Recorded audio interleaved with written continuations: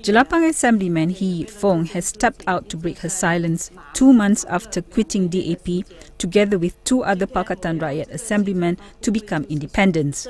She says she does not regret her action for causing the fall of Perak's Pakatan government.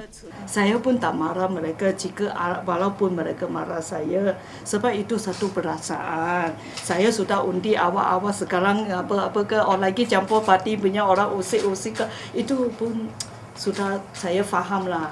Saya pun tahu lah, memang saya akan menghadapi itu. Saya keluar parti. Orang marah dengan YB sampai orang pun ada menggelar YB sebagai the most hated movement in Malaysia. So how can you continue to become? Itu terbiarlah apa pandangan mereka. Terpentingnya saya boleh dapatkan untuk membantu menjayakan segala semua projek di kawasan saya, dan saya cuma minta lebih peruntukan untuk mengembangkan kawasan tersebut.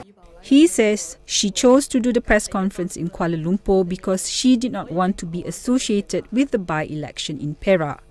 She says she is not in contact with Barisan people or had received rewards by jumping ship. Sampai hari ini saya keluar parti pun masalah internal. Tak ada sangkut sesiapa pun. Tak ada sangkut yang mereka rujukan itu, kata selalunya kata itu adalah dari BN ke apa. Saya tak pernah sentuh. Saya tak pernah terima apa-apa pun. Tengoklah itu isu. Itu usul Pakatan Rakyat, saya pun boleh sokong juga, dia faedah sama rakyat. Sebab saya masih bebas. Dua-dua pihak jika berfaedah pada rakyat, saya akan sokong. Itu yang penting. He says despite the furor she has been going to her constituency and serving the people. Adlina Wahab, The Star, Malaysia.